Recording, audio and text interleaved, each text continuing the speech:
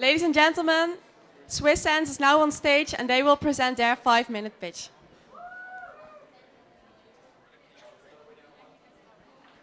Okay, so hello everybody. I'm Remo. Here is Hugo. So we will present you a bit our work. So our team is Swissense. We are from Switzerland, from the EPFL. The team, I will speak more about. So we are a very international team. We have people from Indonesia, from Macedonia, from Russia, even from Saudi Arabia, and of course we are also from Switzerland. And in the team we have most of the people microengineering, also a management and a material science. So I will also explain you a bit more how to use our biosensor.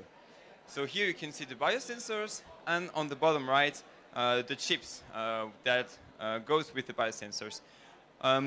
Basically we take the chip, we load our blood sample that we need to test in the chip.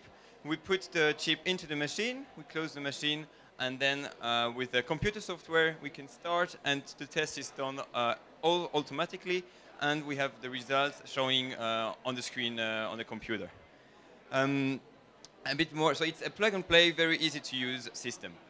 A bit more in detail, so inside of the machine we have an electronic system which is controlling some pumps to pressurize air, and also valves, so air switches, which allows to push air into the chip, and this will make some microfluidics into the chip. So you may wonder what's microfluidic.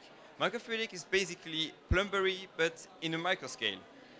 So he will explain a bit more after. The detection is made with a USB microscope. So it's a small microscope under the chip, which will collect the light emitted from the chip. And everything is connected to the computer, and you get the data, so the concentration of your blood sample on the computer that you could send to your doctor or wherever you need. So I will leave the floor to Hugo, who will explain more about the working system inside of the chip. Okay, let's have a look now inside the chip, what's happening. So our channels are made of valves and mechanical systems that are blocking the surface at certain region. You hear the black dots, which is very useful for the chemistry. We also have switches which allows us to control exactly where liquids is flowing, and we can flow different liquids at specific regions inside the channels. Let's have a look at the biology at the surface. So when you receive the chip at home, it's like this. There is some capture antibodies already at the surface, which are specific to the anti-proBNP and detect only this one. When the blood is flowing, the anti-proBNP attach to those specific regions, concentrating the signal. Next, using our valve system, we flush fluorophores inside, which attach to the proteins. And finally, the more protein you have, the more fluorophores are attached to them, and the more light we can collect with our camera. This signal gives us the amount of concentration you have in your blood of this protein. Finally, the main advantages of our biosense is that we can use only blood sample inside.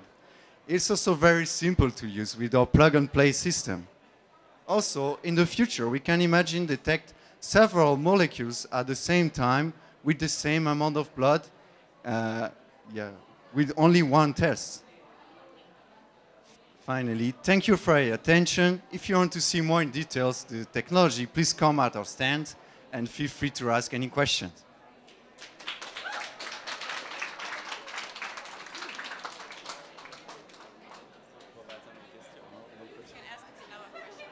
A few questions? No?